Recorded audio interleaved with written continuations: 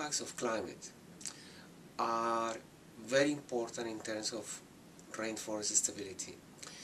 If one believes the projections issued by IPCC and other independent scientific groups, what we are seeing is that the global concentration of greenhouse gases induces an increase in the global temperature of the planet and consequently an increase in the topsoil temperature and a decrease in the wetness of the soil. All are related to this thing that we call global warming. All those impacts have a negative effect on the resilience of forests.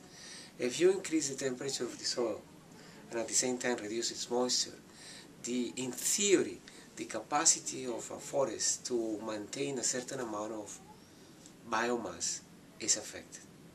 But in addition to that, there are a number of projections that indicate that the global precipitation patterns may change.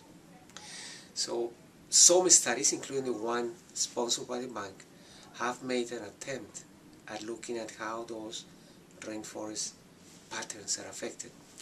And the result of our study, as well as other independent studies, is that in principle we are going to see a concentration on the rainfall cycle. What does it mean?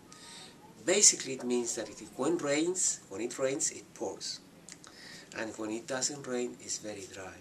So the water cycle accelerates downpours and longer drying periods. This is the overall pattern that we see projected over South America. In the Amazon, it has a very important effect because the Amazon has a dry period and a wet period. And what we are seeing is that during the dry period, climate change may result in the pernicious effect of eliminating any rains during the dry period and concentrating the rainfall during the wet period.